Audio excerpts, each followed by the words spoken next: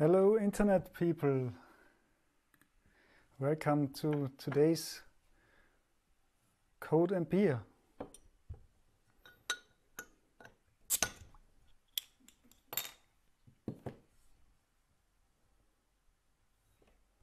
Cheers!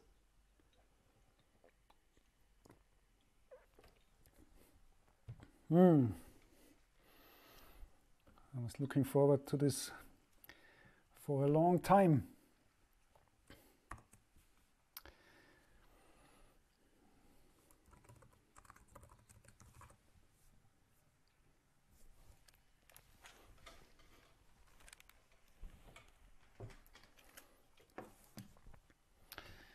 So to give you an idea where we are at,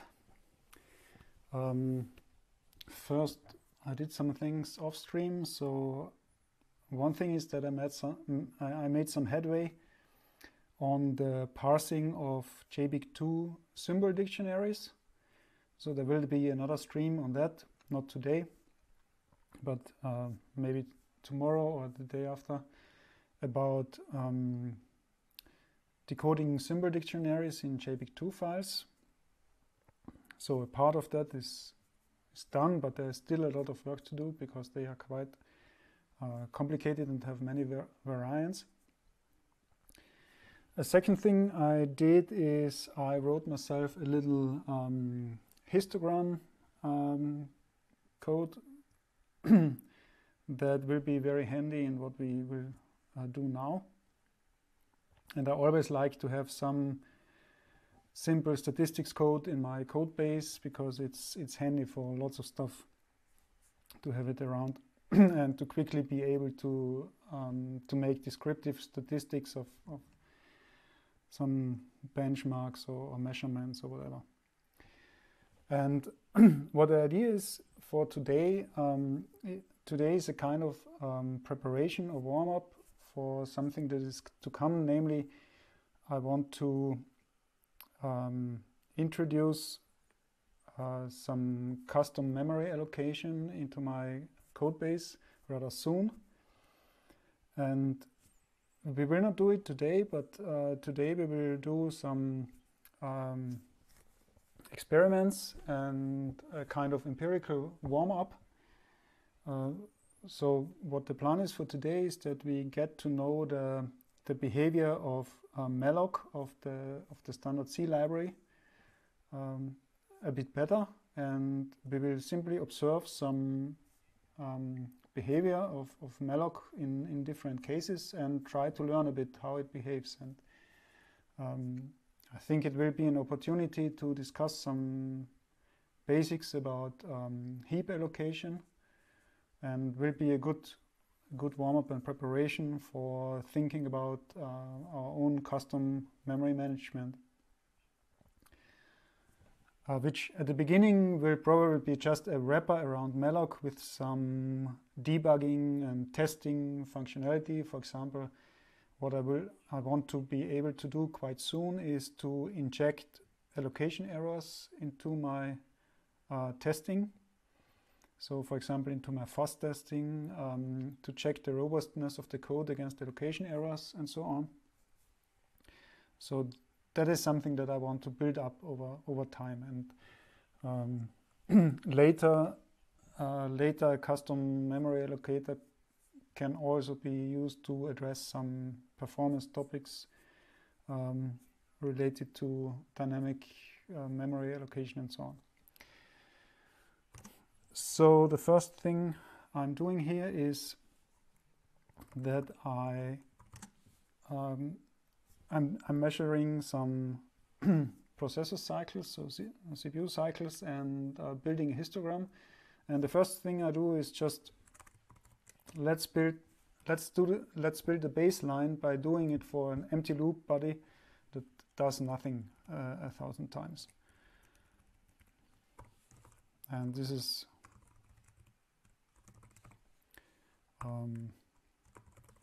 an opportunity to show you how the histogram code is used. So it's very simple. You initialize the histogram. you add values to it, or samples I call them. You add samples to it, and in the end you show the histogram, and then you can also do some peak finding and so on. So that would be interesting.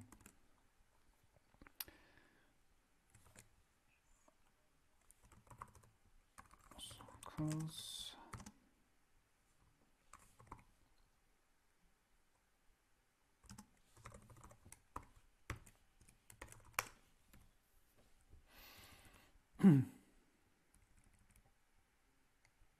One thing I did with the histogram code that I'm also doing in most of the code base now, which is part of my, let's say, memory management style that I'm trying to establish, is, for example, for the histogram itself never does, the histogram code itself never does any dynamic allocation. So it expects the memory buffers that it needs to be passed in, and the caller is responsible for allocating the memory. Here I just do it on a stack. So then I don't need to care about any freeing. And this is a pattern that I try to establish, and let's say I'm experimenting with this pattern and seeing how well it works in the code, that I don't do memory management at the very low levels of the code. So I want to push the memory management up into higher levels of the code. And so far I'm quite happy with how this is working out, and gives the callers.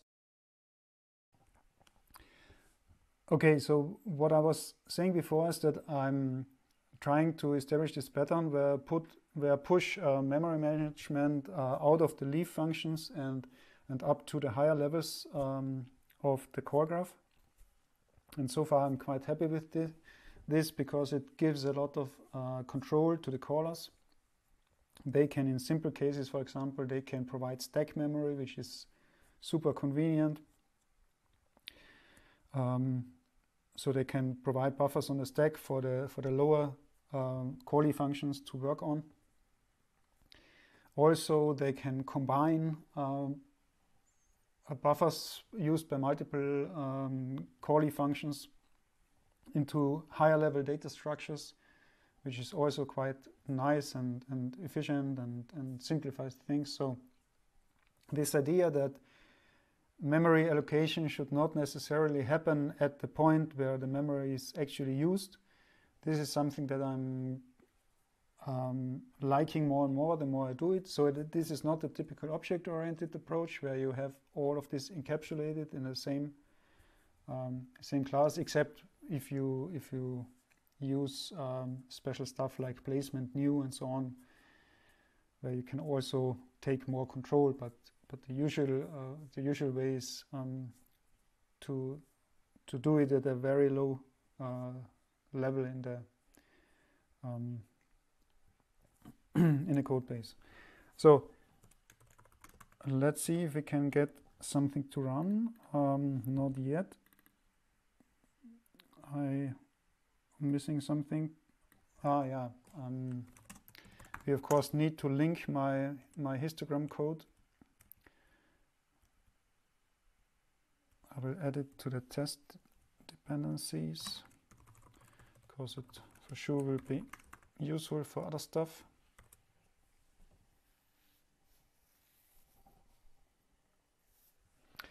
Okay, we got a first histogram.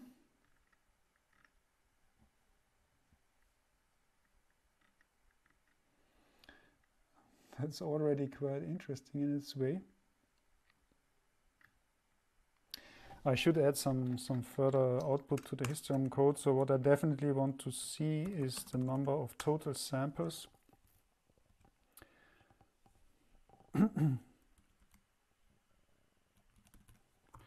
So I think we can follow statistical convention and simply call it n.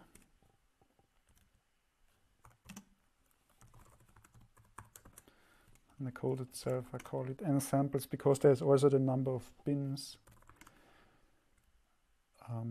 Do I want to see anything else?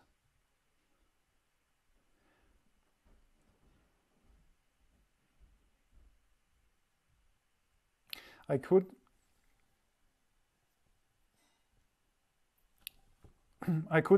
explicitly show min and max here. I mean, they are implicit in the histogram printout, but min and max are good to see explicit, I think. So they only make sense if we have at least one sample. So let's let's show min and max samples.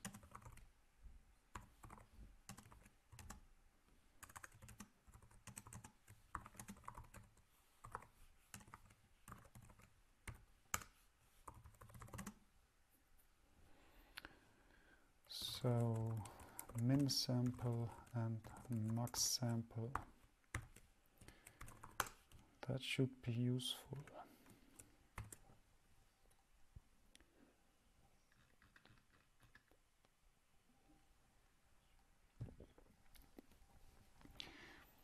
Okay, so for doing nothing at all, we are currently seeing 24 to 58 samples, which is quite interesting. So on average, about 32 samples with a standard deviation of 4. We have 1,000 samples currently. We see here a kind of vertically printed histogram in bar graph form, some percentage and cumulative percentage and so on. So this is something that I always want to have for my histograms. Let's increase the number of iterations to something meaningful. So let's do 1,000,000. And let's see how crazy the histogram looks.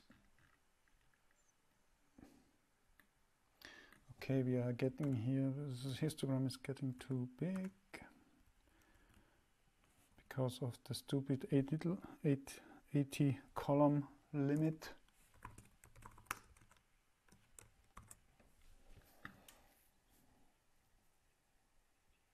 It's amazing that we have 2020 and these windows still have 80 columns by default. How big can I? Yeah.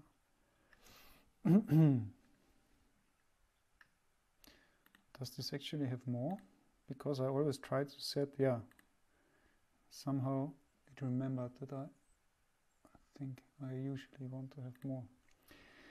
So let's see. Wow, we have a huge maximum. So this shows a problem with the RDTSC instruction, so that reads the timestamp counter of the core. So we see that we have 693 times we have more than, or at least 100 cycles, and the maximum is actually huge. So so we are probably getting some effect of multitasking here, so of task switching or multi-threading or hyper-threading or whatever that mixes into our execution and modifies the timestamp counter. So one thing we could try is, if this situation improves, if we use the Windows query performance counter, which is claimed by Microsoft to solve some of these problems.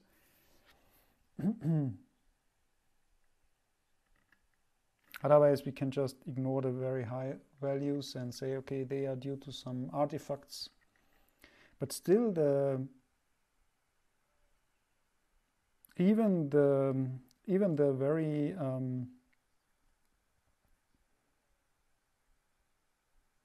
even the small numbers, they have quite a lot of variation.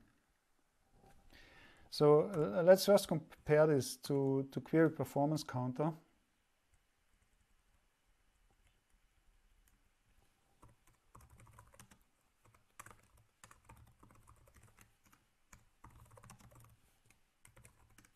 Okay, we already have this on div.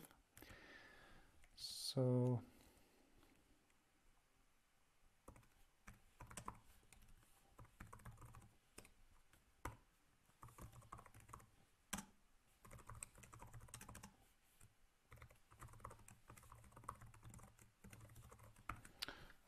let's see if it should work just like that.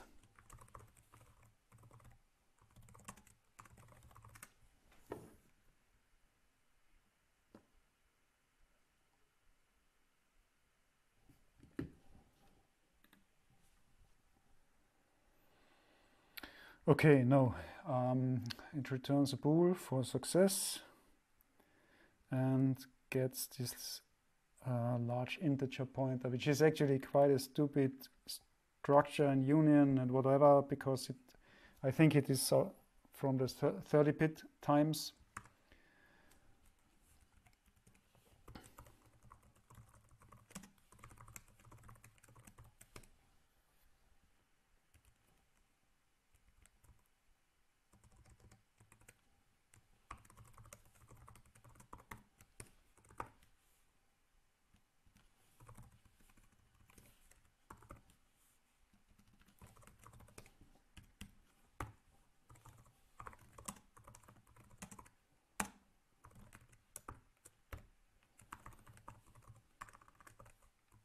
I think the quad part is just a uint 64 basically.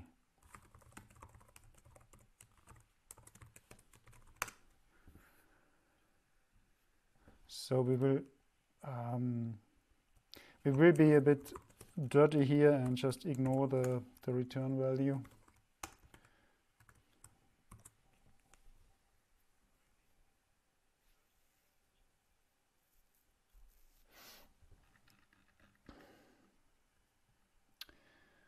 Okay, so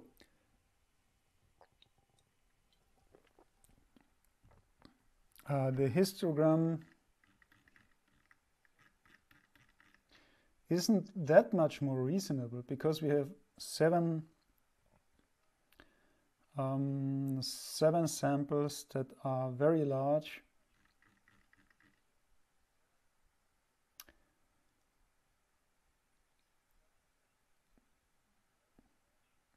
Otherwise, I think it just mostly looks just better, because it uses a larger unit of measurement. So it is not in CPU cycles, but in ticks.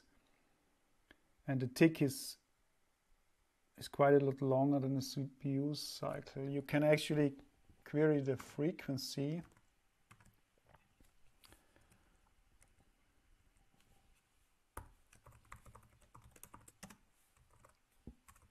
So let's first query the frequency.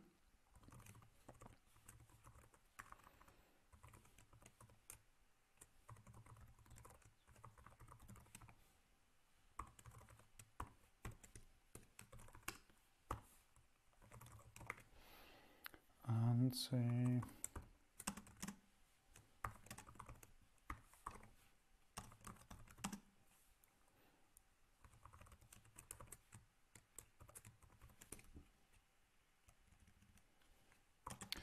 and I think the frequency should be in hertz, so ticks, in other words, ticks per second.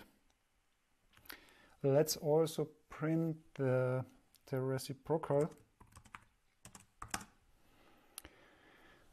This is 1 over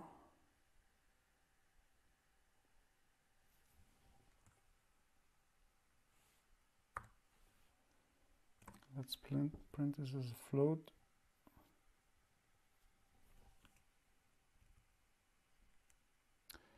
And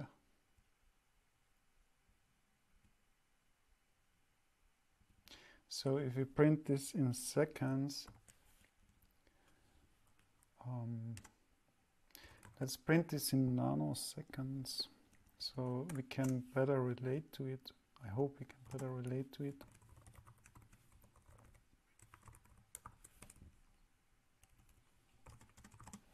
So, and if it's nanoseconds, it's not 1 over, but 10 to the 9th.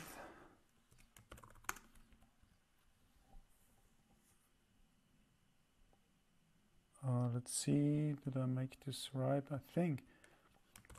Let's see if the values make any sense.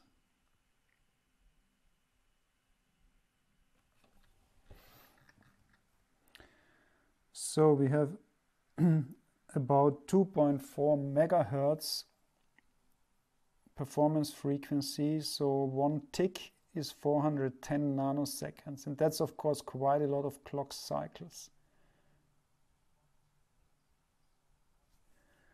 So I think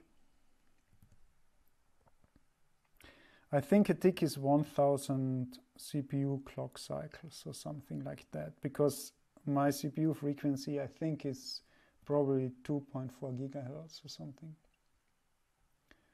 So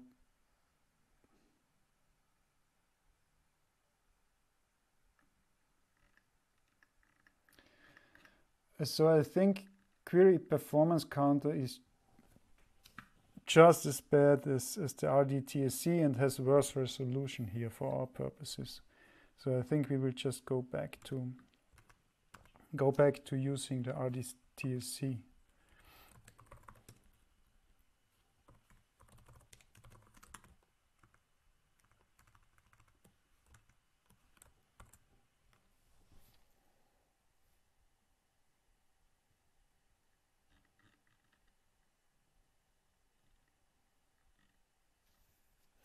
And we will just need to ignore anything that is below about 30 cycles, because that's our measurement overhead here, it seems, roughly. And also, so the standard deviation is quite useless because we have these extreme outliers here. So we should probably also, you could look at some quantiles. So let's see where the 75% quantile, for example, is at 26 cycles. That's more reasonable.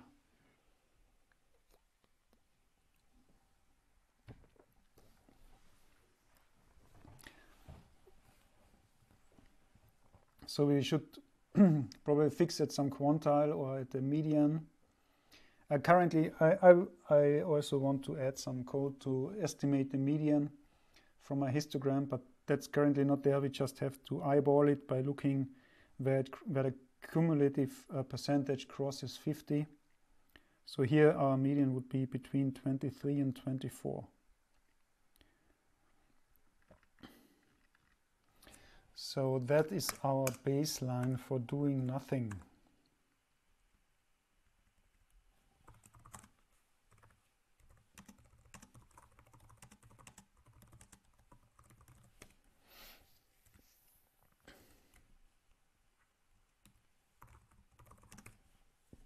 I'm a bit surprised that it is so much. I mean, we are in debug, but I wouldn't expect debug to add anything between here. I mean, maybe it does not really inline RDTSC. We should look at so let's also create a listing file so we can have a look at how bad the debug code is. How was this listing file flag? Yeah, this was this one. Test microbench. Okay, we already have it. So we should have a listing file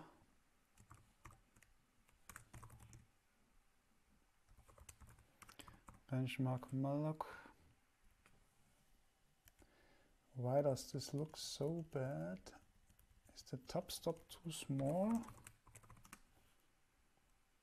It doesn't really help that much.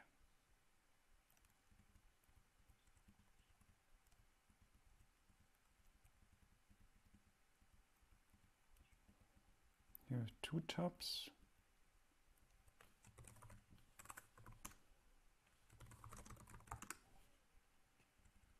Okay, so it seems to assume a fixed top stop of 8. Okay, let's add this right now to our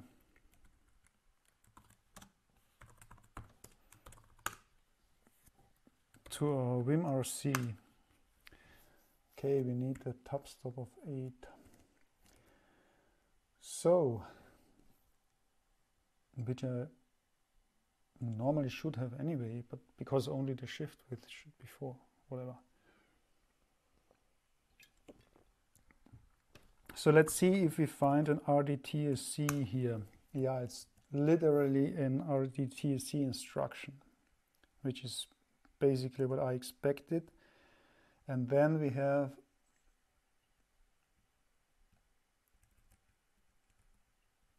what do we have?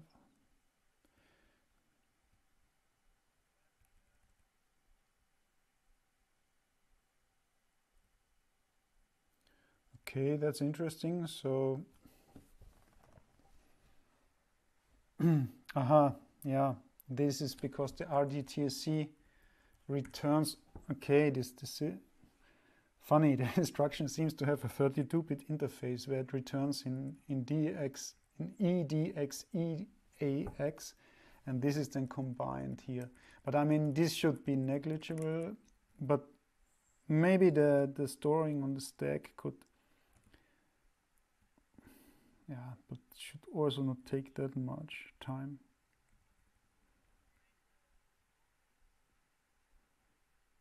So let's make an optimized build and see what we get.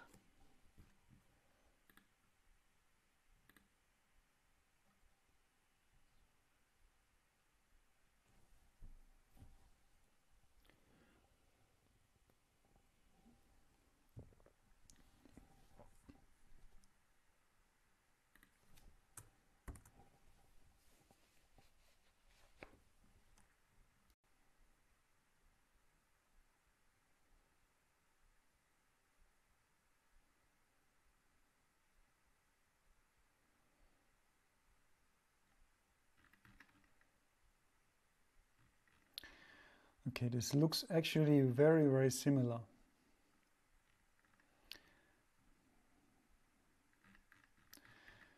Very, very similar, which is not too surprising, since the debug version already had the literal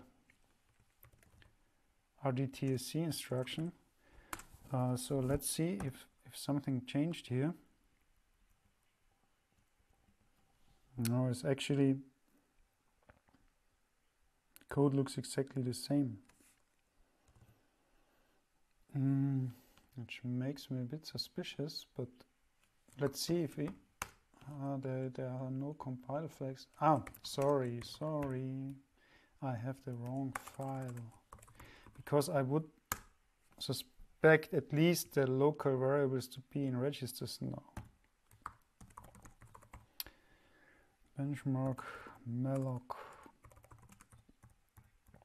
Where is it? Has it been inline too? Let's search for RDTSC. Probably in this. Yeah, now we have registers here. And no memory access in between.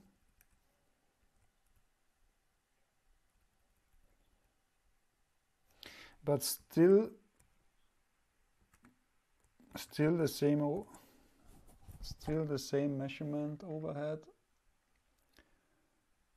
roughly. Maybe, let's see, where is the median now? It is 30 to 31. This is actually slower. That's funny. This is actually slower than with the debug build. The median, that's crazy. We have here the largest peak at 21 cycles. That's very strange. I'm spending way too much time now on this do nothing loop, but this is, I find this kind of interesting, that we have these. First we have these variations, and then they are actually, let's see where the largest peak is in the debug build.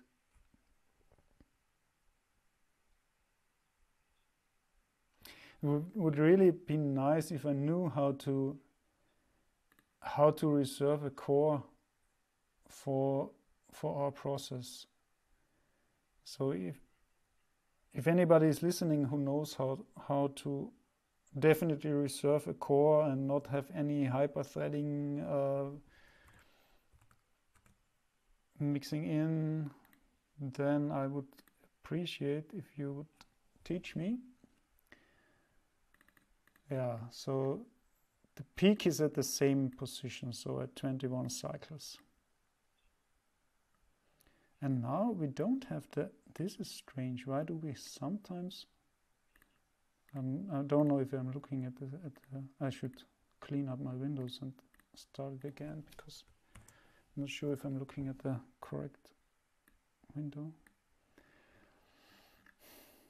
So the peak is at 21, yeah, the largest peak is at 21.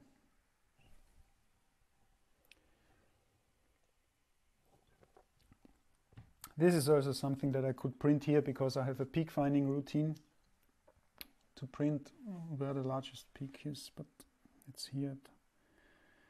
So about a quarter of the times we hit 21, and the next one is here, 26. Okay, so much for doing nothing. It's a bit of a problem that we have these this large variation, because what I actually wanted to look at is the variation in the malloc timing. So let's first do some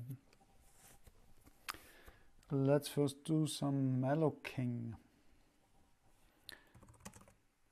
So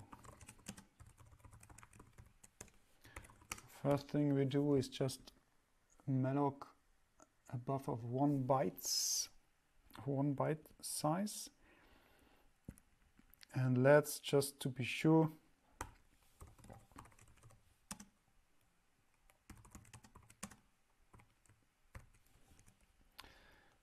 let us just do something with the pointer, just so something stupid outside timing.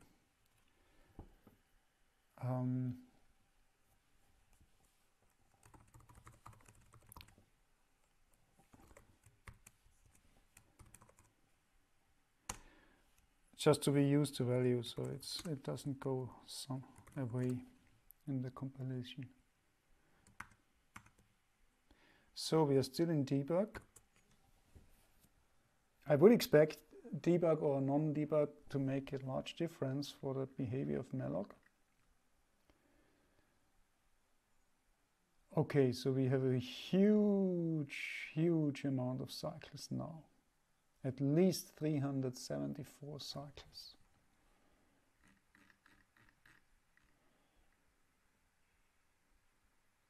So debug malloc is definitely slow, which is not a huge surprise.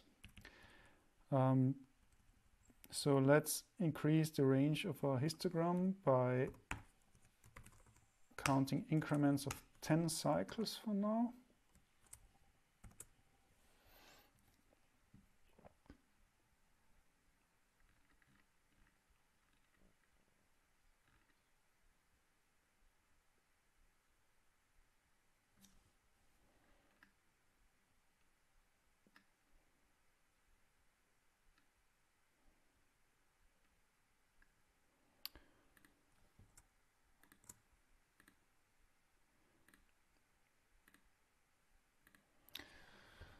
So what do we see? We have 1 million samples. The mean is 727.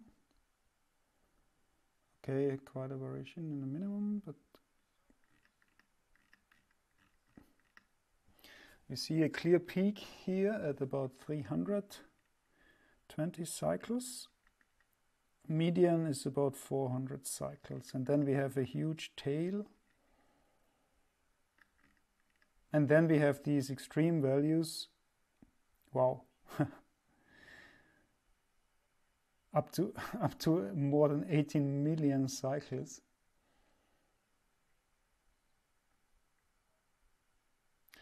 And now, of course, the problem is that we even have outliers in with the empty loop body, so it's hard to tell whether we are here really looking at some syscall, because what I would expect is that malloc most of the time is rather fast, because the standard library for sure has some smart heap allocation where it has some blocks in an arena, and most of the calls, they just quickly return something from a pre-allocated block, and only rarely when these blocks run out, I expect the standard library to really do a break system call where the heap size of the process is actually increased. So,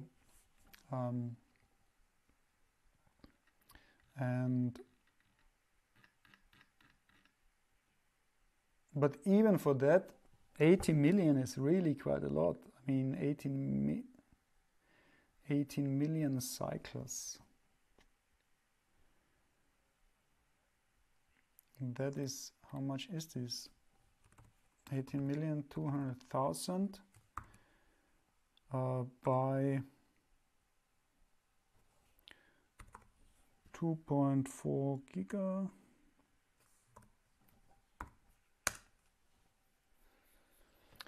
This is 7.6 milliseconds. That's really a lot. So I'm not sure what we're looking at here.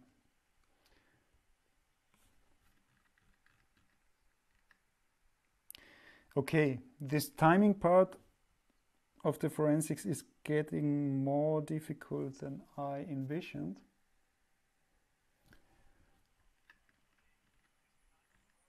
So let's first take a look at the release build,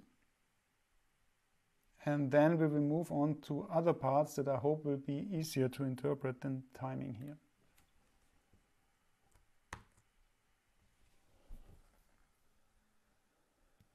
So I hope in the release build malloc will be definitely faster, because that's a disaster, these 400 cycles. Yeah, it's definitely quite a lot faster. So we are seeing here a median at about 140 to 150 cycles. That looks much more reasonable. So we have the 99% percentile. So 99th percentile is at 280 cycles. Yeah, and then we have a very, very long tail, and still we have some huge times. About every 1,000th time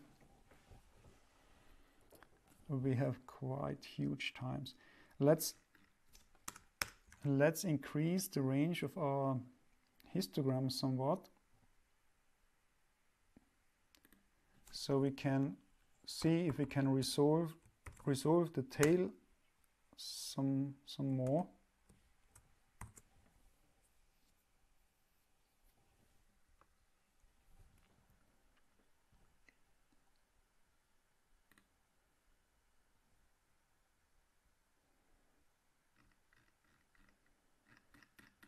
Okay, so it's really far out. It's very, very far out at the many millions.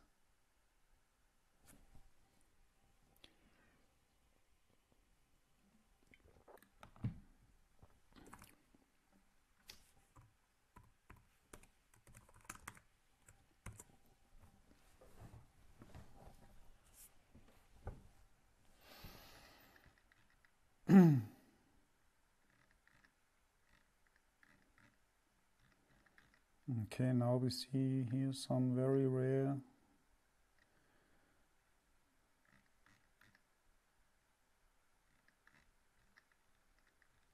up to this one. Many millions.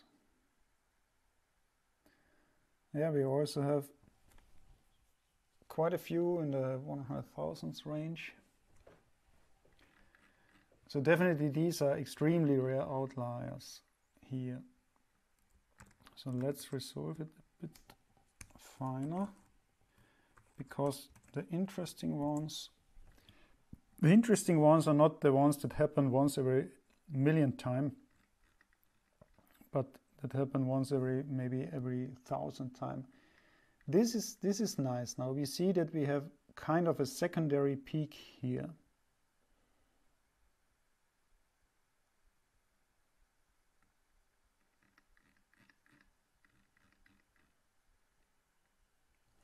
So it's not visible in the bars because they are used up by this huge peak here. But you can see that there is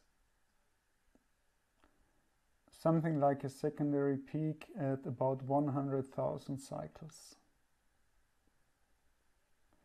And this is 100,000 cycles is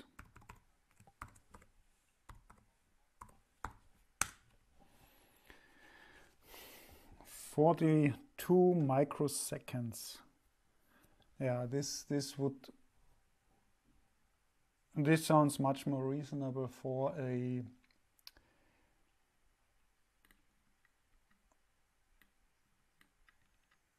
call where the runtime library needs to get extra memory.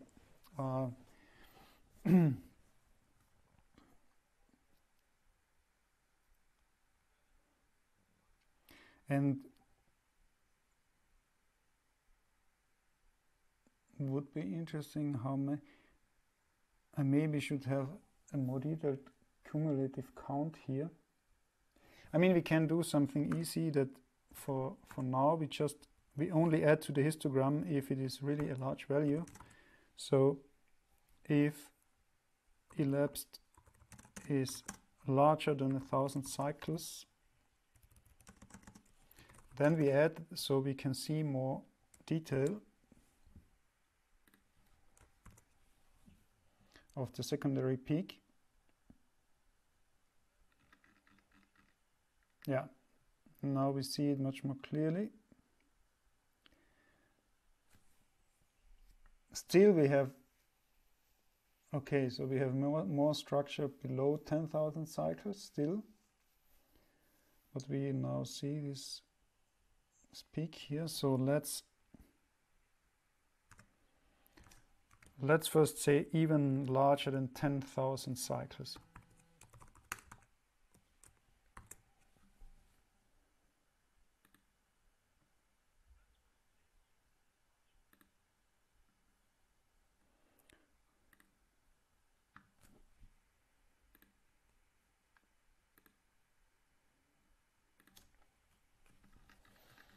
Now we should have only this structure here. And how much we have? About 600.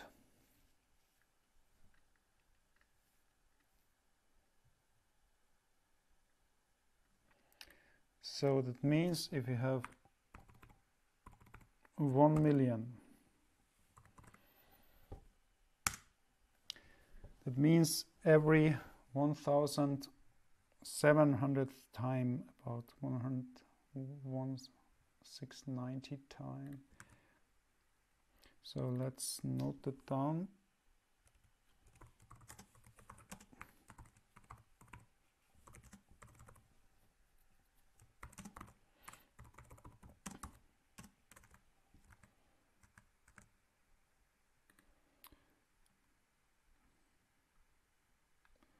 I always forget to close these windows.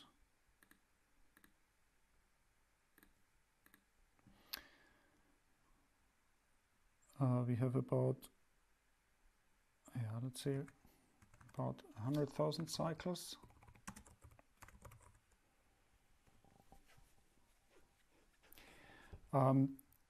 We cannot yet tell the amount of memory that this corresponds to, because while we are every time only allocating 1 byte, for sure we will soon see that there is some heap allocation overhead, and actually not 1 byte is consumed, but probably something more like 16 bytes or so. Let's see. We will find out. So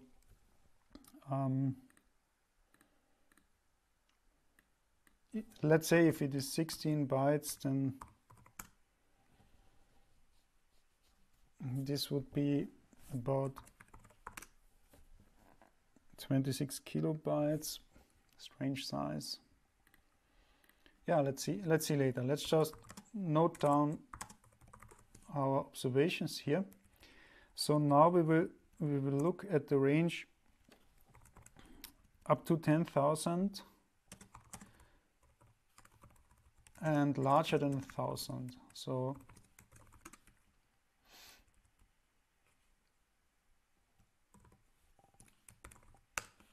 let's see what we see in this range.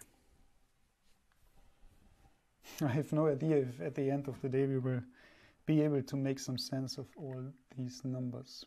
Yeah, at least we see some structure, something like a peak at about 4,600.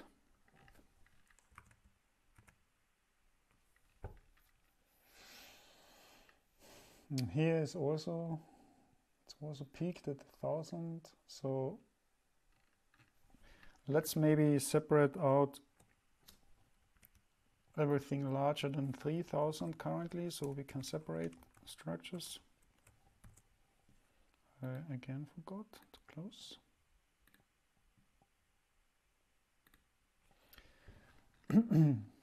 Yeah, 4,600. 3, 4, 4.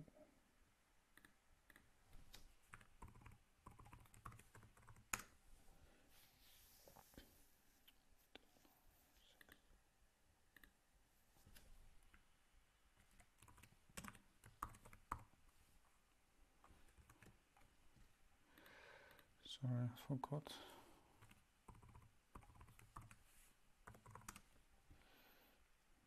Yeah, 2,100 time, let's say.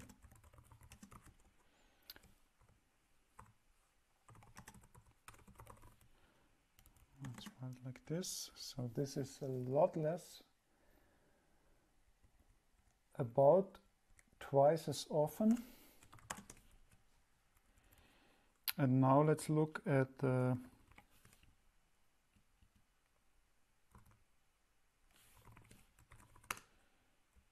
another range.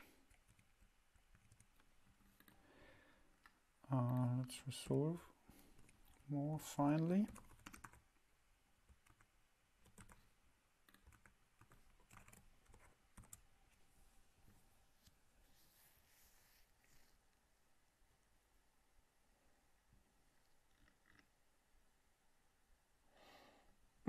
Okay, so this cutoff at 400 is not a natural choice.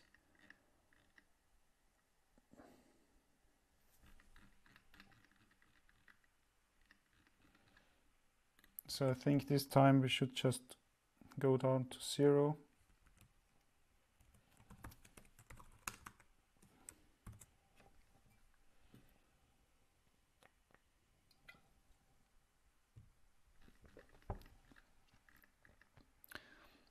Okay, so now we see a clear peak at 120 cycles.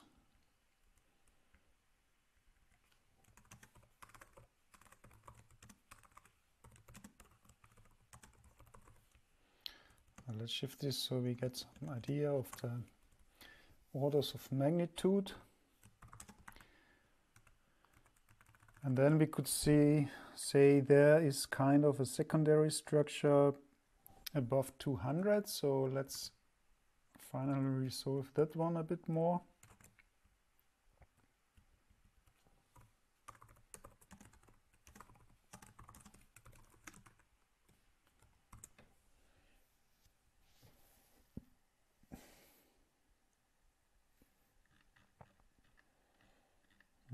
Yeah, a rather clear peak structure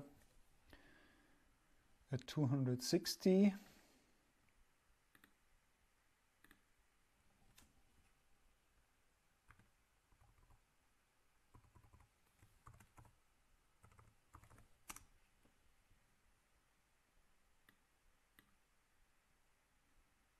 That's interesting because it's very often.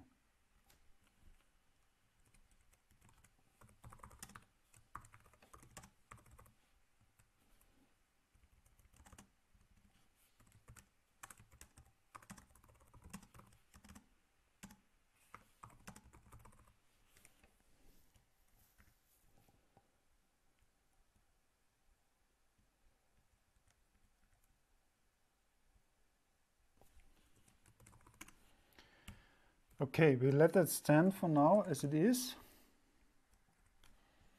We'll try to interpret it some more later. So what I want to look at now is to get an idea of the allocation overhead and so on. I want to look at two things. One is I want to look at the difference in the pointers that we get. So let's make this a byte pointer so we can subtract.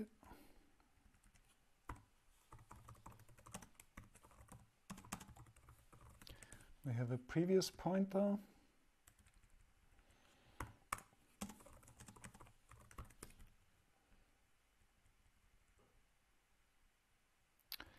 And so if we have a previous pointer,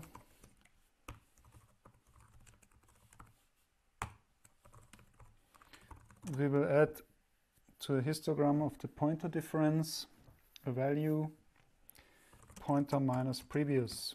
So just the increment of the pointer from one allocation to the next. This is a separate histogram that we will build.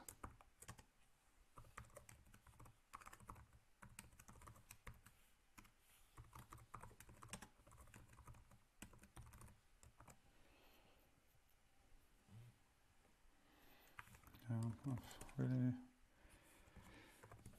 no idea what a good choice here is. We will see.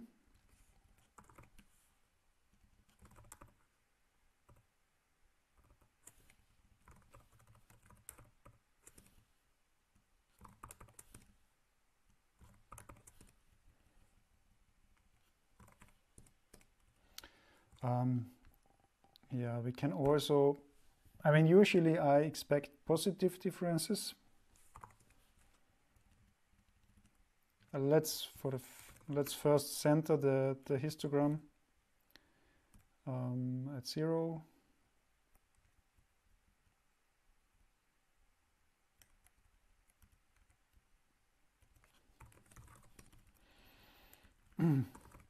Let's now not print this one for now. We are now interested in the pointer diff. And let's see what we get.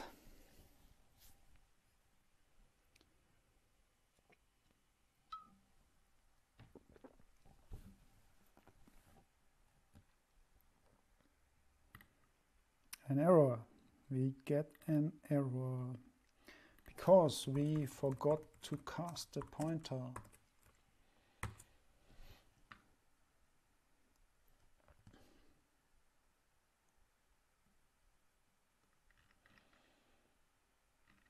And we get this time exactly what I suspected. A huge peak at 16. So we know that for a 1 byte malloc, actually 16 bytes are consumed from the heap. This is quite exactly what I would have expected.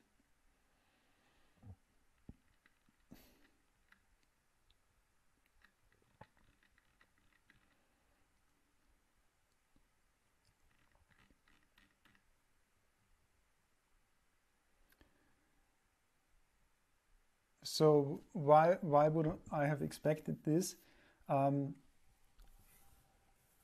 You just need to consider the interface of the memory allocator in the standard library. So you have the malloc call that reserves memory, and you have the free call that frees the memory again. And the free call takes only one argument, the pointer. It does not take the size. So the standard library must remember the size that you allocated at a certain address. And it has to store this size somewhere. And what's typically done in the standard library is that you have on the heap, if you malloc a buffer, you typically have a kind of struct on the heap actually that first has a size field and then your data. So let's just write it as a variable size array, so you get the idea.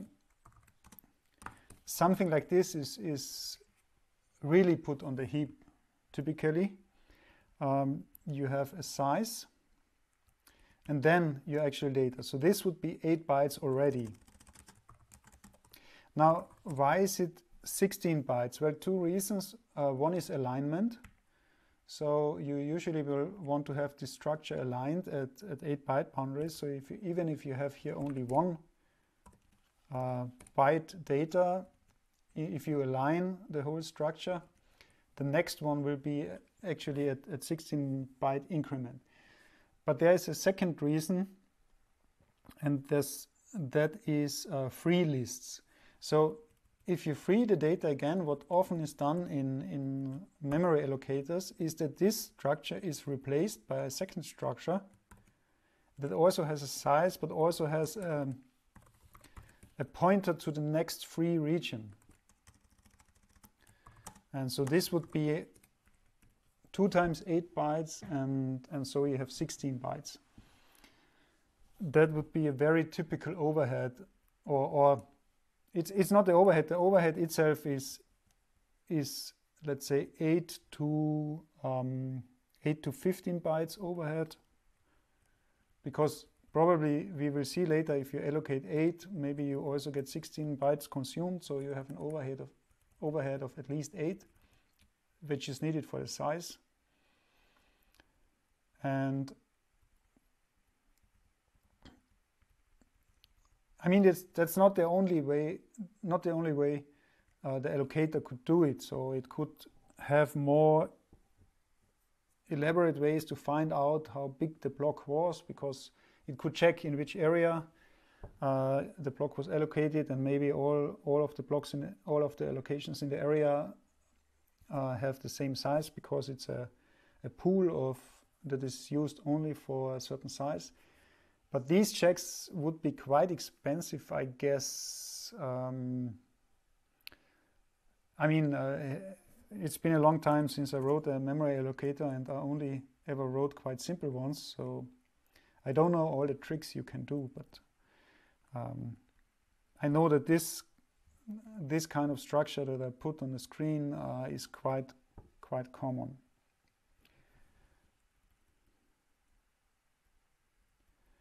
So yeah, I wanted to further look at the data. So because this is not the only thing we have, we also have larger offsets from one allocation to the next. So some of them are even quite huge.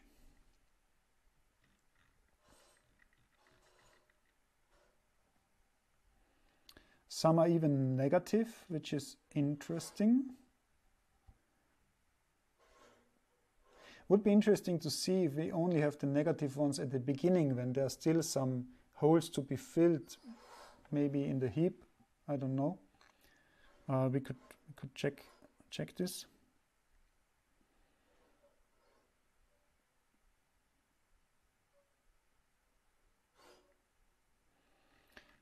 So the large ones, so we have 0 here everywhere. So if we have a large one, it is really large, and I would expect that the large ones happen when a new block is requested by the standard library. And so let's first check if the negative ones only occur at the beginning. So let's not do the statistics for the first, let's say for the first 10,000 iterations. Let's not do this. Let's see if this makes any difference.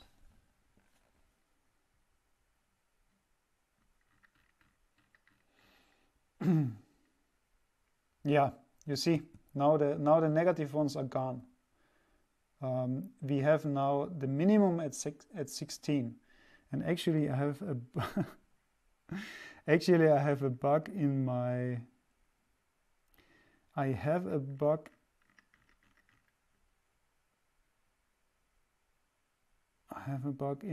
histogram code here.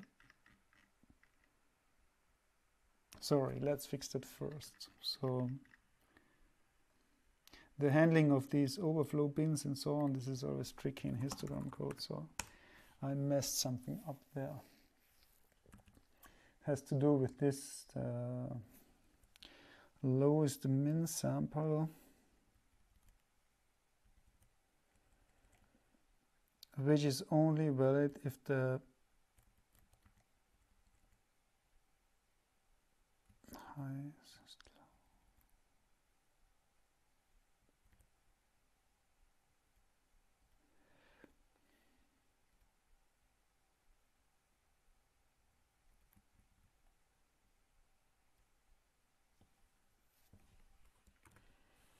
Because here I have the underflow bin.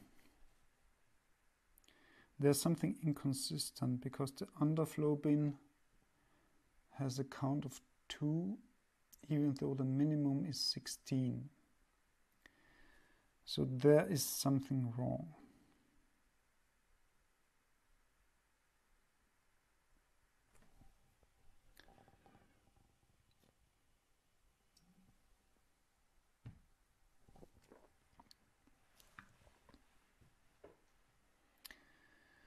There is something wrong. This is always so confusing.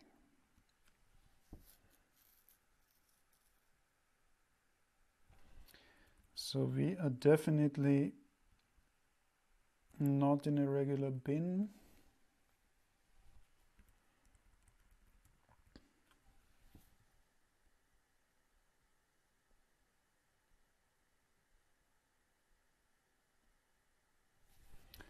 Let's print some debug info.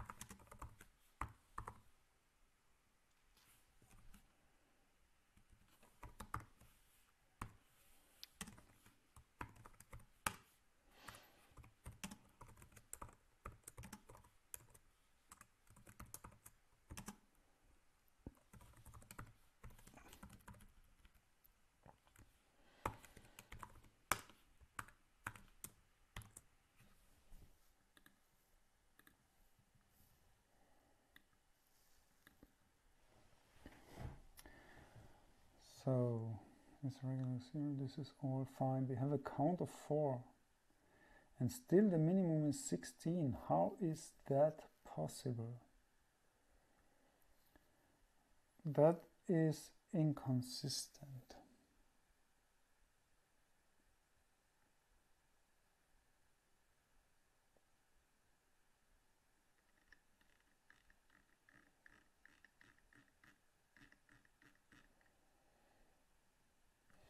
How do we get this count of 4?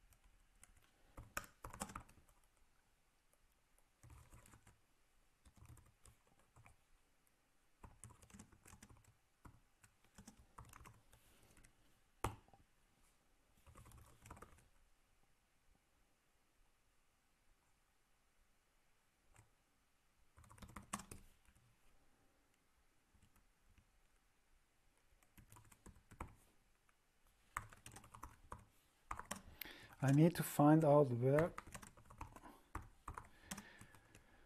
this strange value is coming from.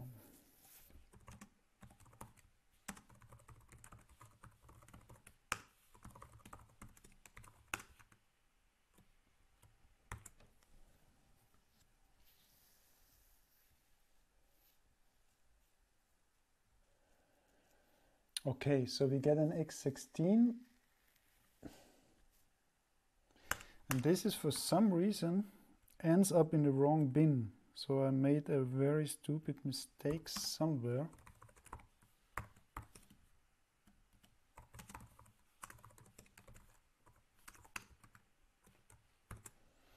That was not the plan. That I need to debug.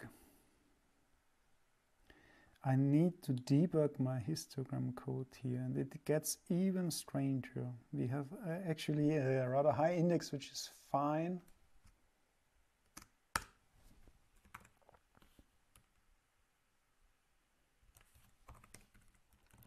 Maybe this is already non-zero at the beginning.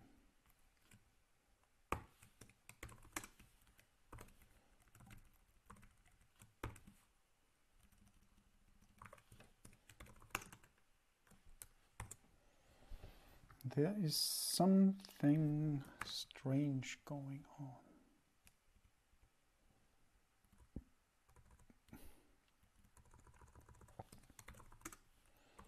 We do not want to abort here.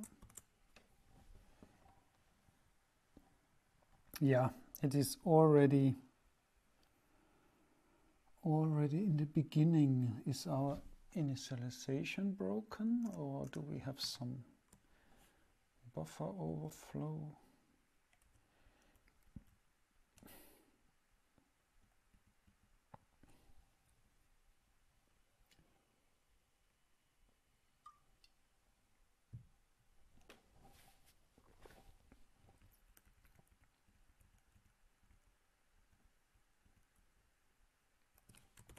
That is really annoying that we have this problem now.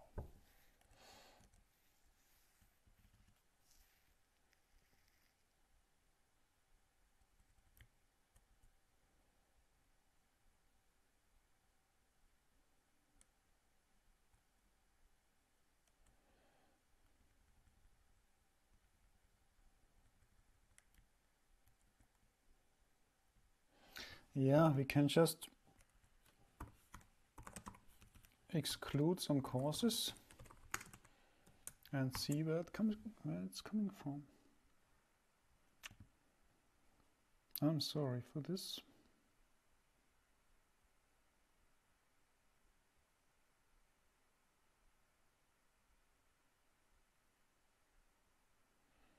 Okay, this seems actually reasonable, because if we have such a large negative offset, yeah, then, so this is reasonable. So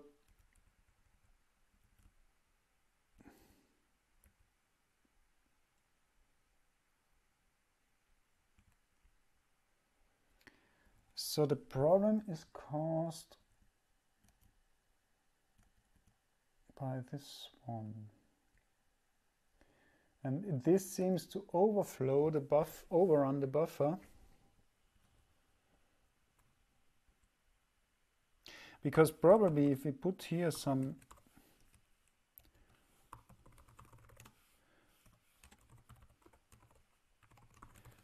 dummy buffer, probably the problem magically vanishes. Oh, it doesn't. It does not magically vanish. And my Bluetooth stopped working. This is getting really bad.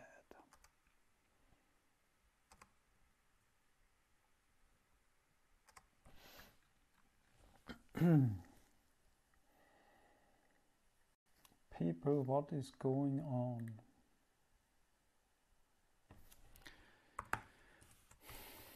I am really embarrassing myself here. I cannot even write histogram code.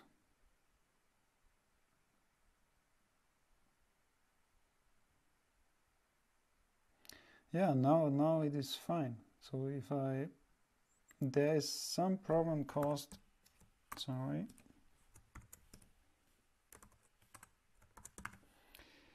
There is some problem caused by this one. This does something illegal.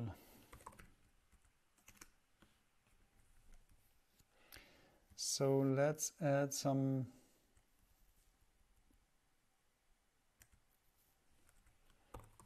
assertions.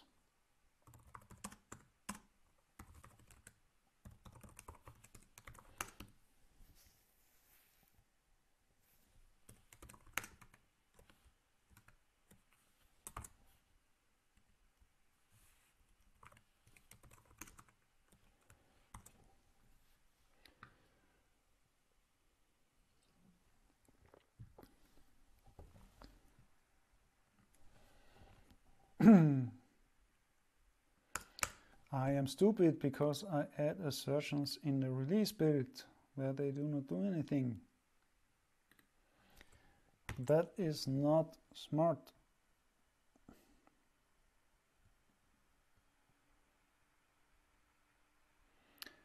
And we have an assertion failure,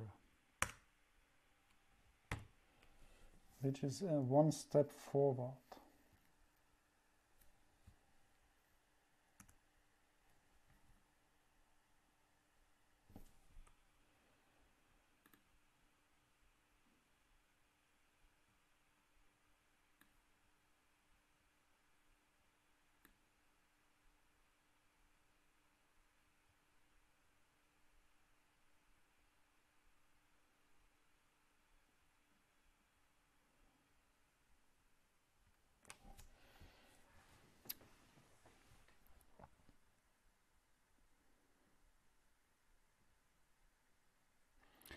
Okay, I may be naive, but I would have expected the debugger to stop at the location of the assertion.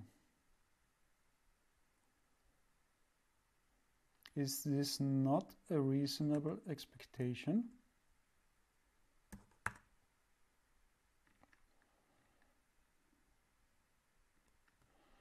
Let's set a conditional breakpoint.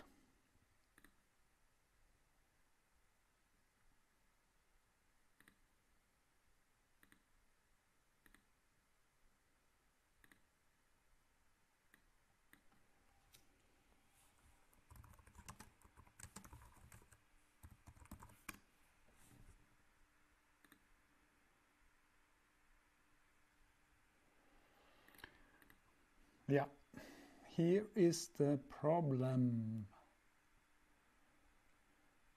It must be this case. What is delta? It's out of scope. It is out of scope. Low is 0. X is... So delta bin width is 10. Sorry. So what do we have here?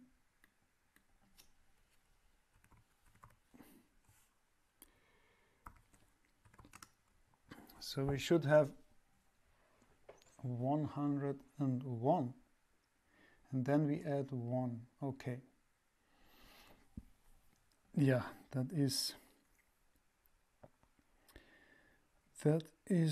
wrong.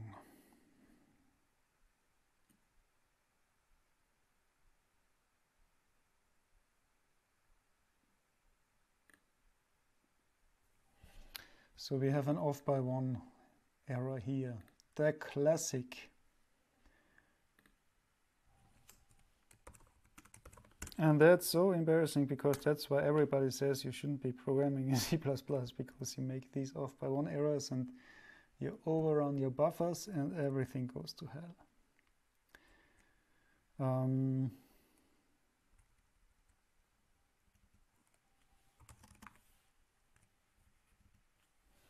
Yeah, because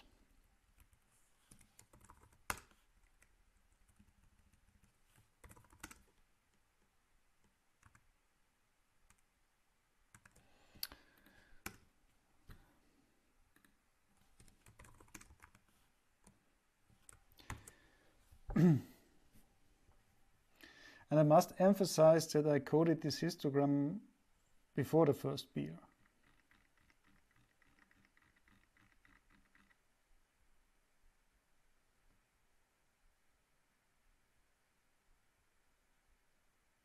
I think now everything is working. So let's remove the debugging code and let's go back to normal operation.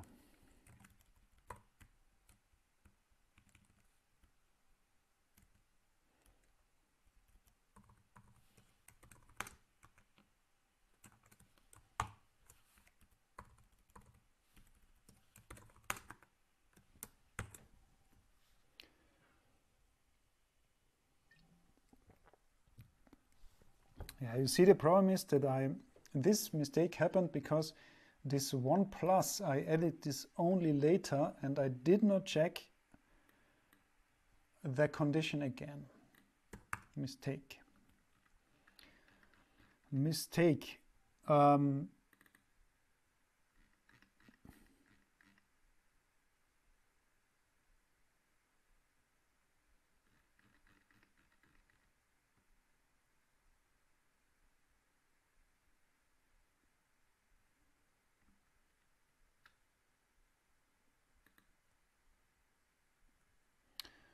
Okay.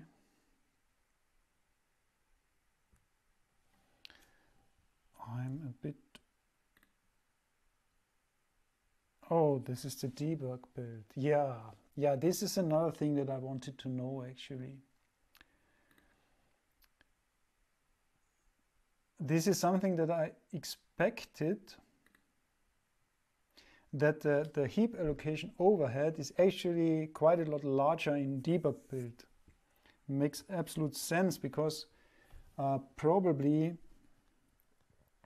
you could expect the debug build. Yeah, exactly. We have always, now we have practically always 16. We have no negative ones. So the negative ones were really from filling out the holes in the heap at the first few allocations. Now we have no negative ones as we skip the first ones. We have an absolutely huge peak at 16, which is the expected granularity that we have from allocations. And we have a couple of large ones.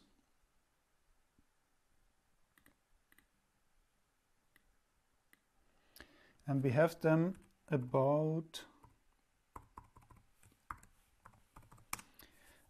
every 20,000th time, 20,500th time. Is this right?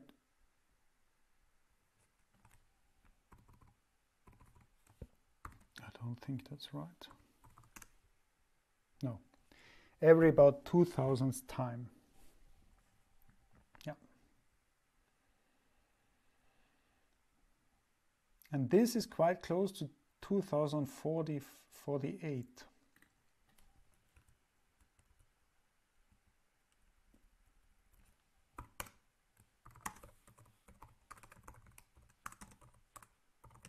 So for malloc 1, typically we have 16 bytes, and every about 500 12th time, no, every 2050th time larger. So now what I expect is that means that we have 32K blocks.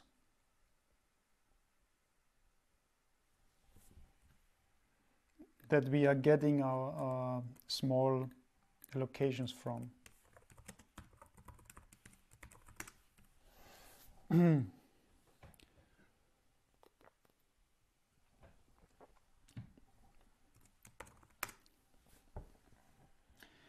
So let's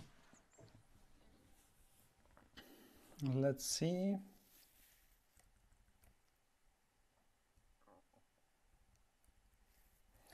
This would also somehow fit together with this, that about every 2000 somethings time, so we maybe should re-profile this with skipping the first ones that fill up holes in the heap. We have a substantially, so 20 times larger, so runtime of malloc. That's probably when we get a new 32 kilobyte block.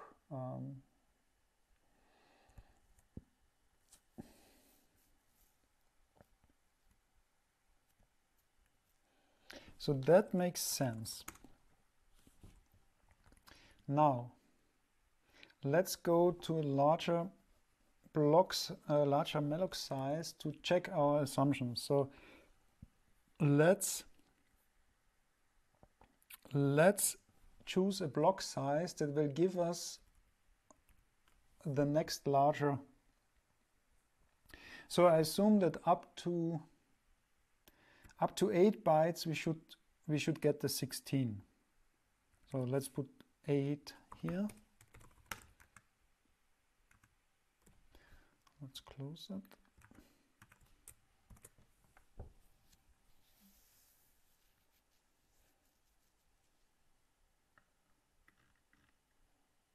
Yeah, we still get the 16. Very similar picture also with the larger offsets. And when we choose 9, we should get something like either 24 or 32.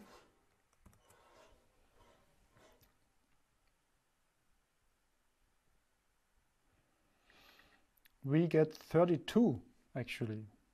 So it's really a 16-byte alignment.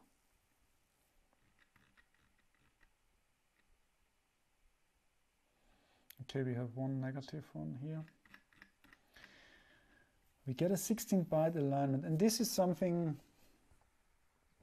I mean, it's quite significant. If you, for example, if you do a lot of very small mallocs, you should be aware that you are really wasting a lot of your cache space because of your cache lines.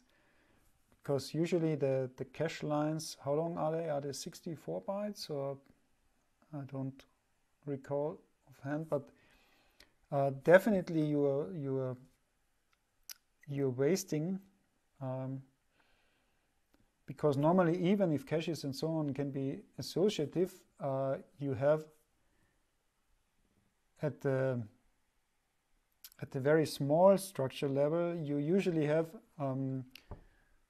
everything is grouped into lines, and the CPU, for example, and the memory controller and so on, they all think in larger units of memory. So whatever you have in small units of, let's say, within 64 bytes is really physically mapped and is not somehow scrambled or associated differently by the memory management unit and so on, and by the cache controller. And you can imagine that if you have your actually useful data, and then in between you have always this heap allocation overhead, that this costs you a lot of so you can easily waste half of your cache memory, for example, with this. That's one reason why small allocations are not performing well. So the rule is always, if you want to be fast, you allocate in blocks and not individual small objects. Okay.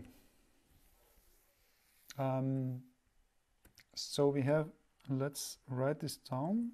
So we have some results. Pointer diff for malloc 9 is actually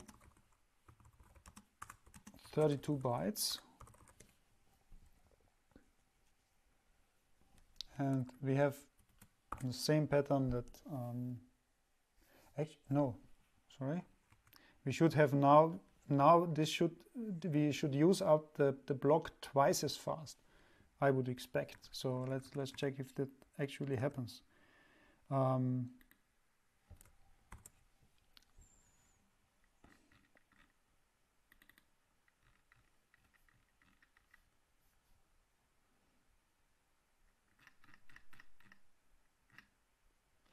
Interesting, it doesn't happen.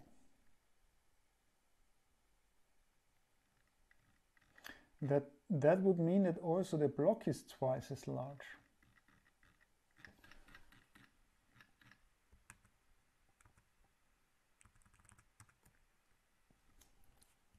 So it's still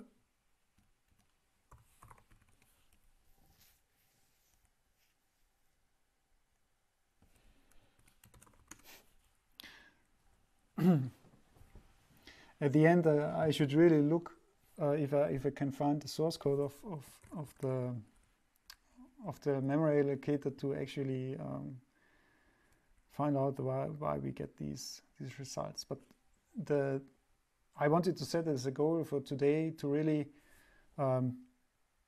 use only the return value of malloc to find out as much as possible about the allocator. So let's go to one step larger, and then we will look at another thing which also could be interesting. So let's go to the first size that will give us something larger than 32. So I would expect that we can go up to 24 and still have 32 bytes consumed. Let's verify that.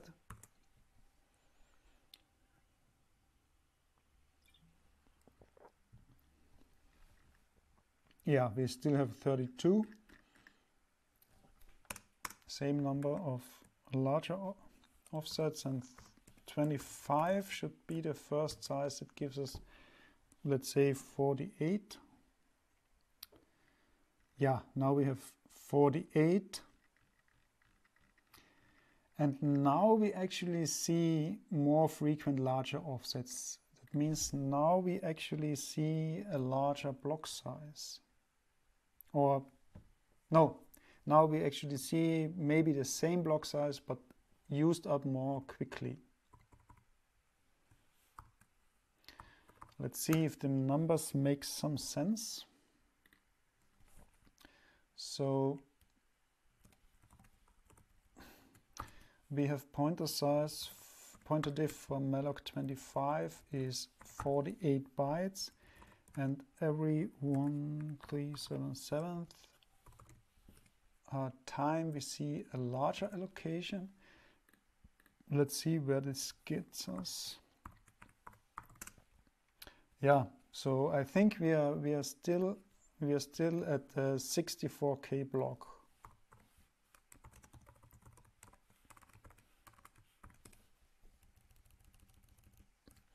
And all of these numbers are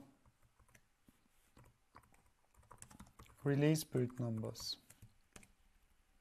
Because we saw quickly that in the debug build we have much larger malloc overhead, which is reasonable because you expect a debug version of the standard library to, for example, put some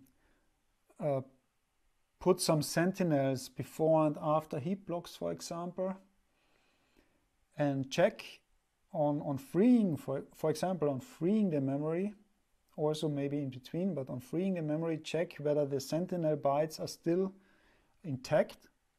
And if they aren't, that's a sign that you have some buffer overruns, heap buffer overruns in your code. So, and we saw that I think the blocks, the allocation size was at least 64 bytes in the debug configuration build. But let's stay in the release build for now. So that makes sense. We have a certain block size. Now I want to go to the next thing. So the next thing I want to look at is I want to look at the low bits of the pointer.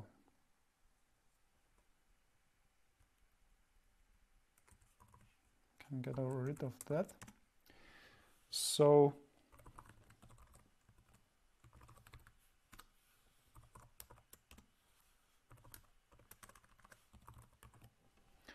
and let's think about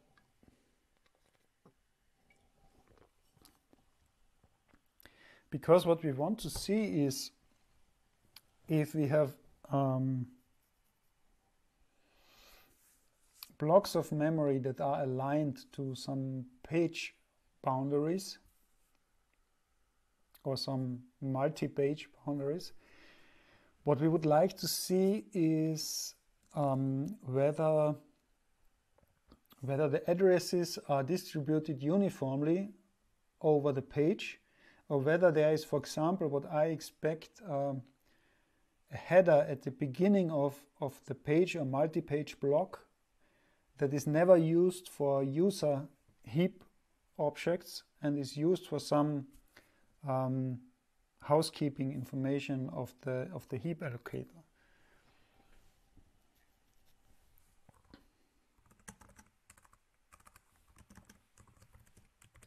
So by the way, I'm always adding here 2 bins because there's an overflow. There's an negative and positive overflow bin at either side. So that's why I'm adding 2.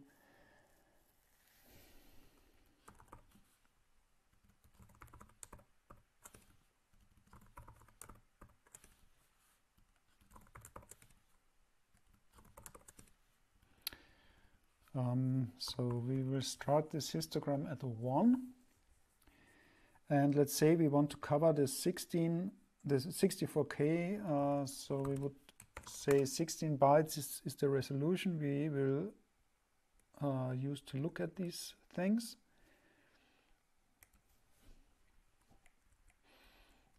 Let's also disregard the first 10,000, so because they are maybe filling some holes or something.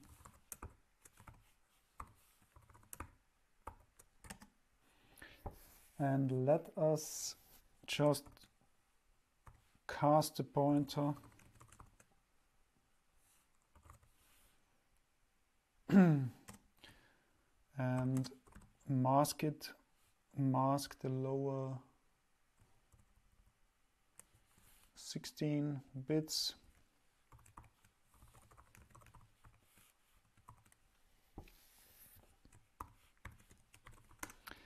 And let's have a look at it.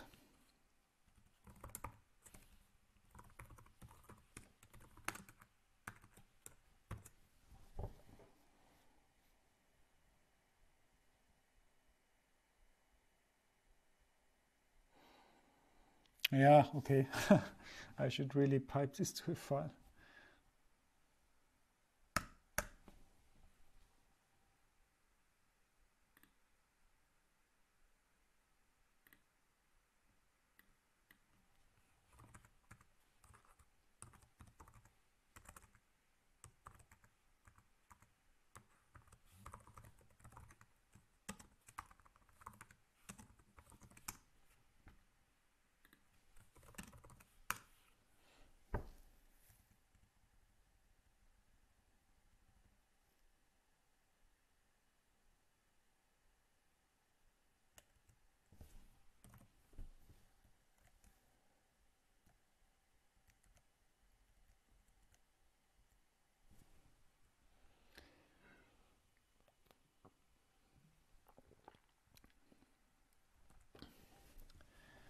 Okay.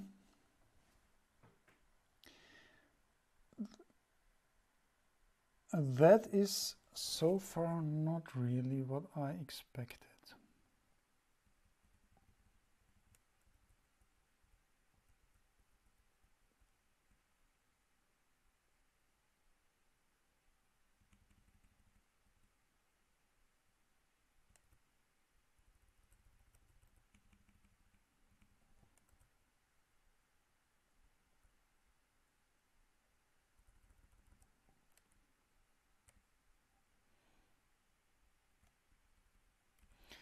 We do see a clear pattern, which is clear because we are now allocating in 48-byte increments.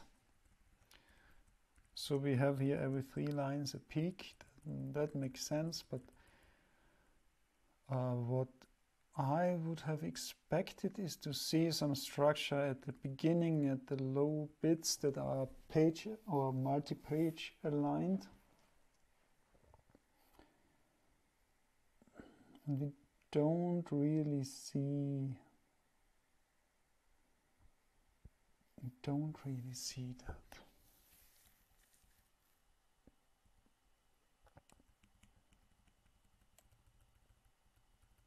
I mean, we see changes.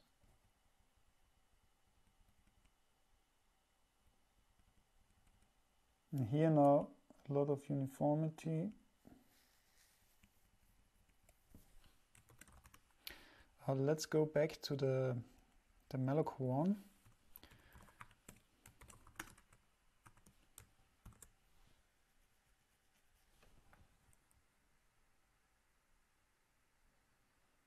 Yeah, I expected to get something more uniform then. So not every 3 lines, but every line used.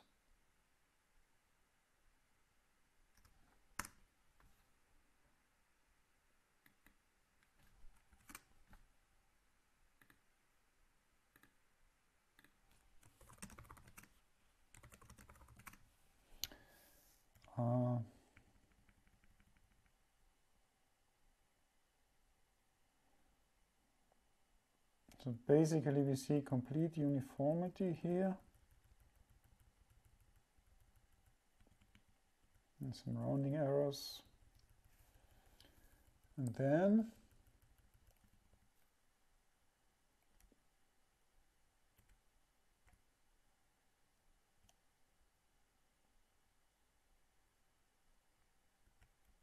a halving here at a somewhat strange number. So let's do some hex conversion of this number.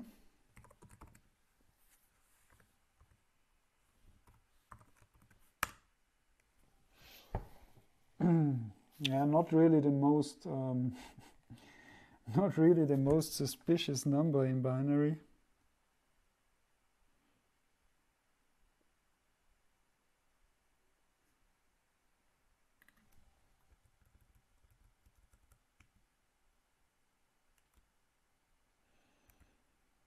I mean, this would be getting closer to a bit suspicious. So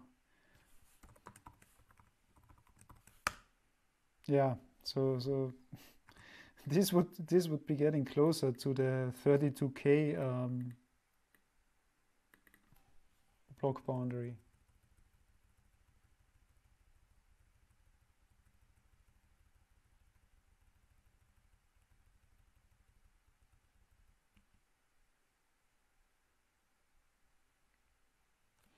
It's interesting that we seem to have some offset from the interesting numbers. So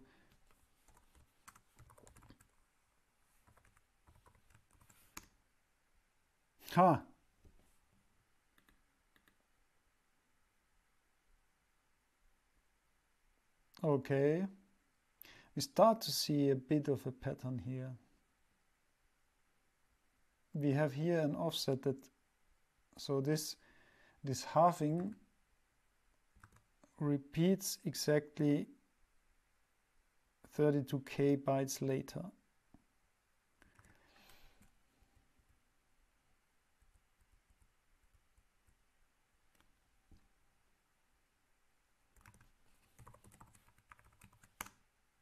Yeah.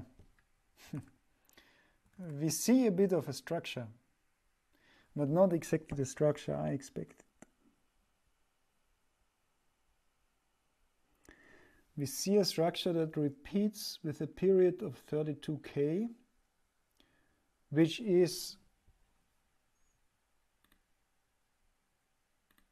makes sense because The 32K, this was the block size that we noticed for the very small mallocs. So that makes sense, that we see a frequency structure that repeats with 32K.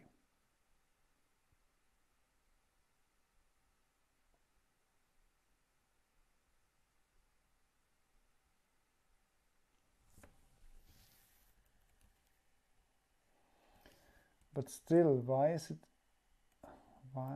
halving? This, I mean, this halving, this somehow looks like we are looking at a too small number of training bits. So we get some wraparound.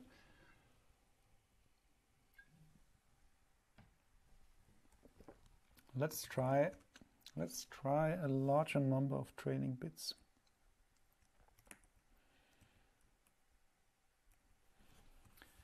Let's add one bit more here.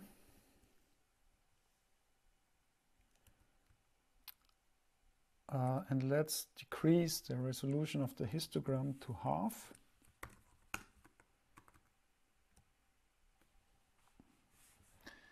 And build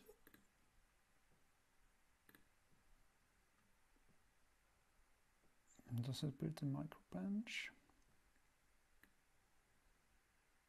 Yeah.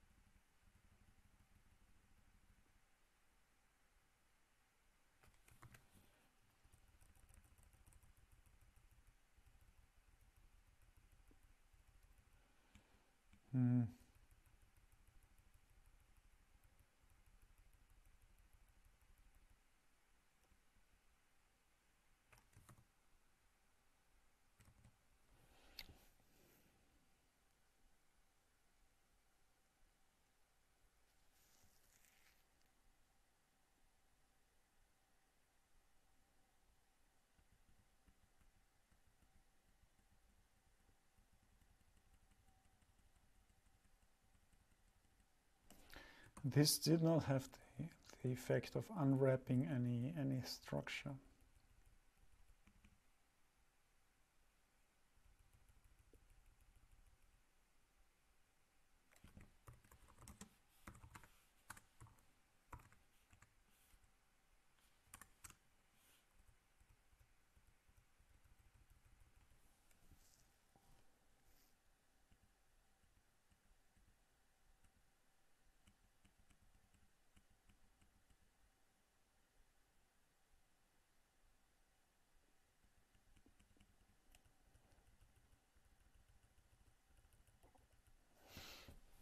So with tiny font size,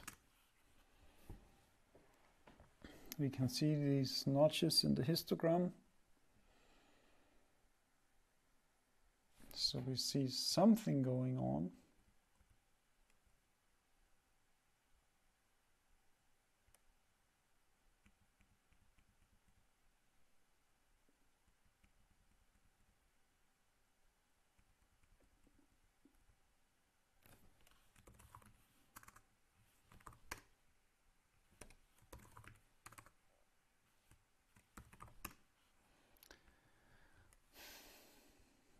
Not something I can really make sense of at this time. I mean, we see that there's some periodicity with about 32K.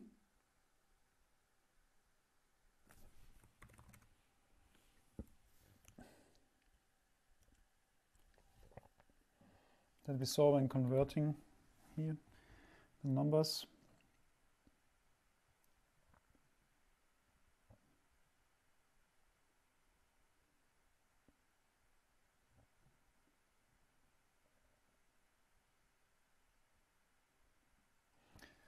And so we see some kind of block structure going on, but we cannot really tell it's not that we don't see the beginning of a certain aligned block to be used or not used.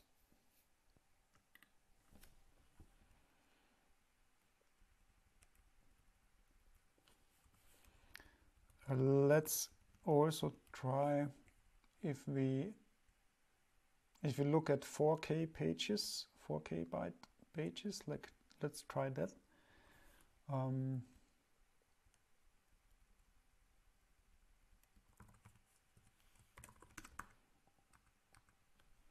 Let's see if we have some luck there.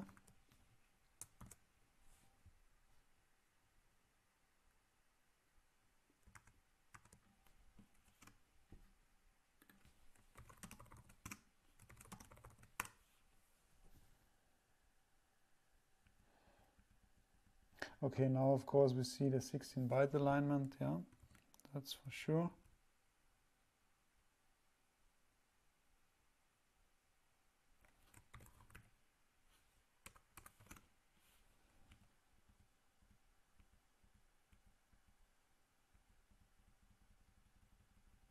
And we don't see much else going on.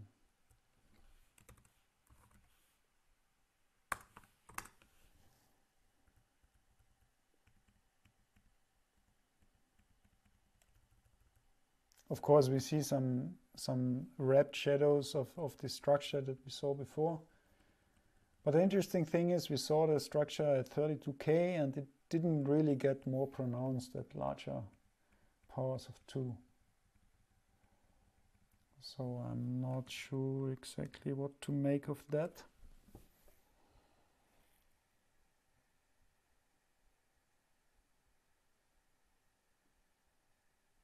Maybe it's just that we do not really have these block headers, because I mean the memory allocator does not have to put its housekeeping data inside the blocks. It can keep them on the side, which may be actually a smart thing to do for the allocator, because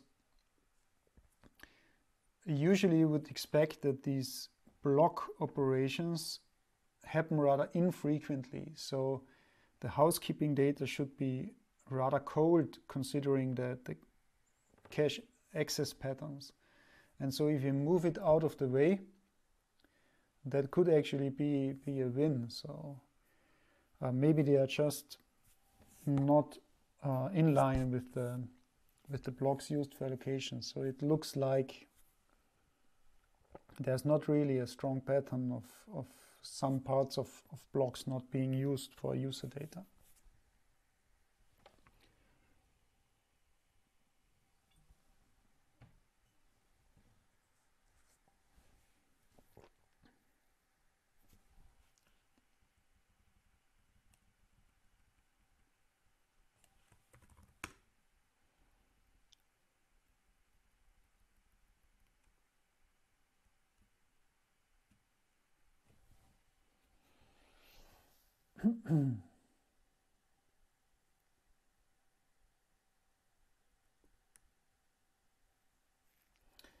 I would somehow like to repeat the timing measurement for larger allocations, but I think I'm getting a bit too tired for that now.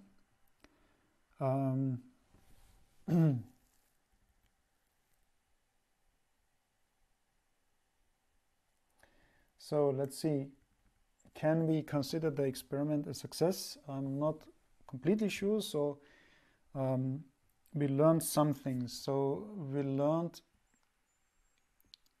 something about the typical time that a small malloc takes. So we are here in the region of a couple hundred cycles.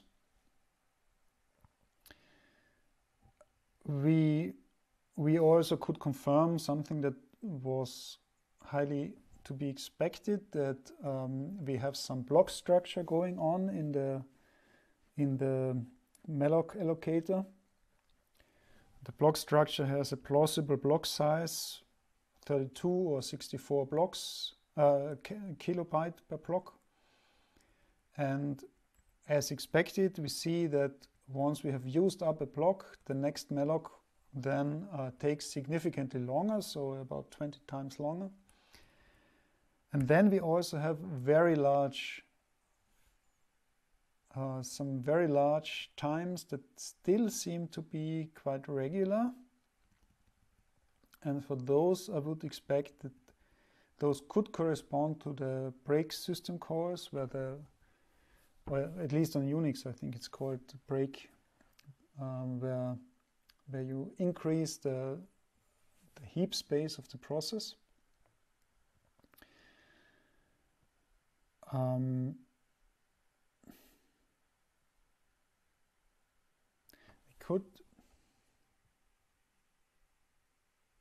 could quickly check if there is some easy way to query this information in Windows. So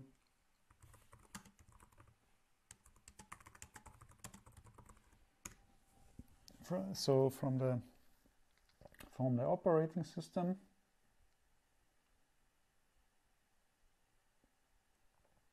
okay, this is specific to these Windows heap functions.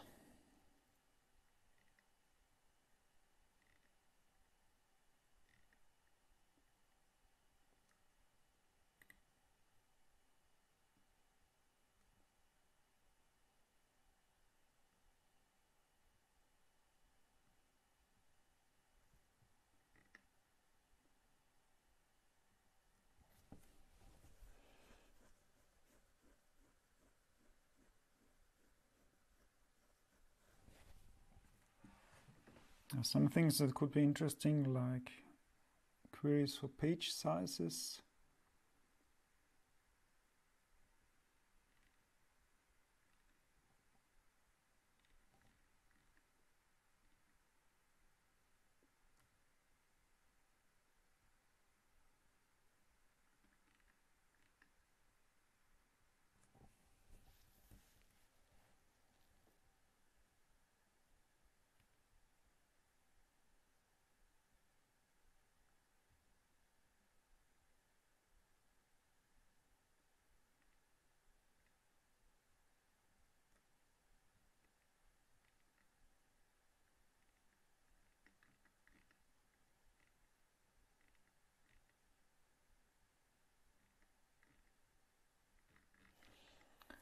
So of course the heap, what was this heap query information?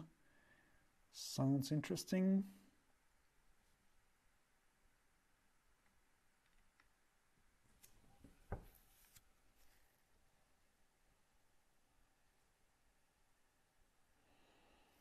The question is just, I don't have the Windows API experience to tell if the standard C library is actually using this this system that we have here with these Win32 calls.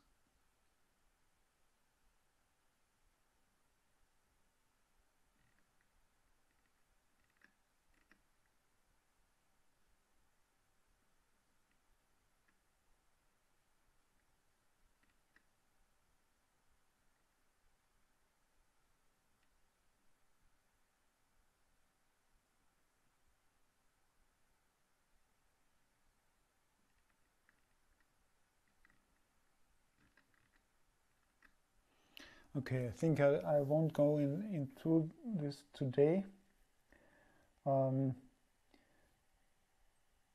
Before one dives into this kind of detail, it would probably make much more sense to see if you can actually look at the source of the standard library, for example.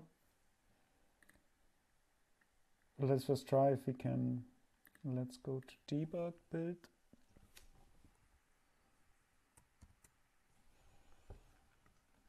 I didn't even try yet if I can actually step within malloc. Let's check this.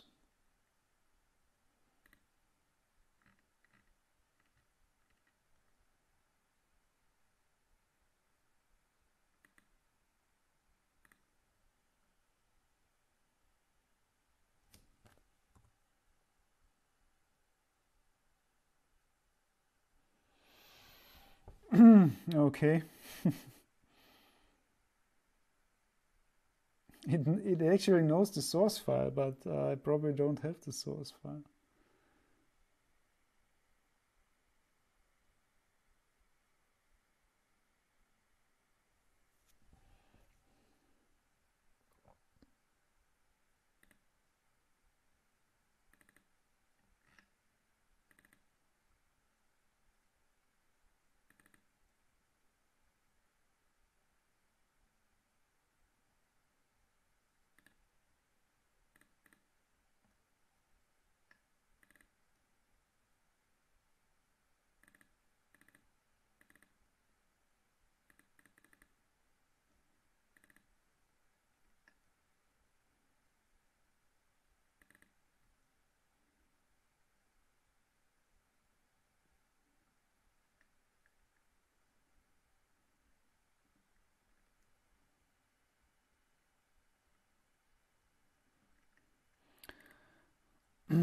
Yeah, I have no idea what is really in here.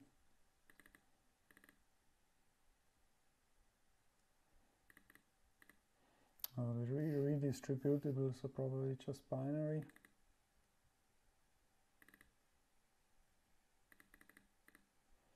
I did not check if I actually have some runtime library source, or if this is available at all. I don't even know.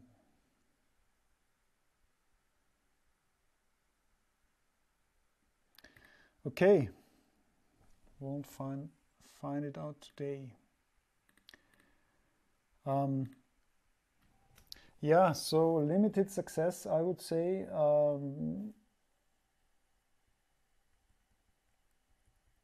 The most interesting for me are probably these numbers for orientation. So if I, for example, if I want to build my own memory allocator, obviously for performance reasons only makes sense if I can match these numbers.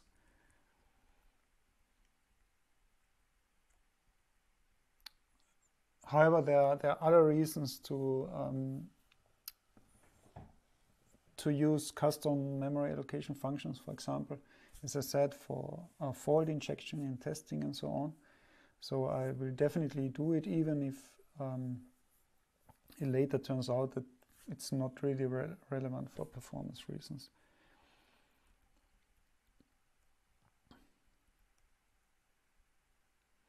I did not find out too much about the blocks, except some estimate of the block size that is used.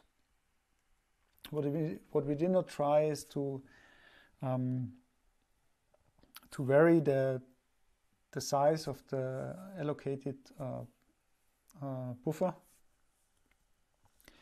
Could be interesting to see if we get some association so some correlation of the size and the pointer region that we get, because often memory allocators will group together allocations of the same size in order to fight fragmentation of heap memory.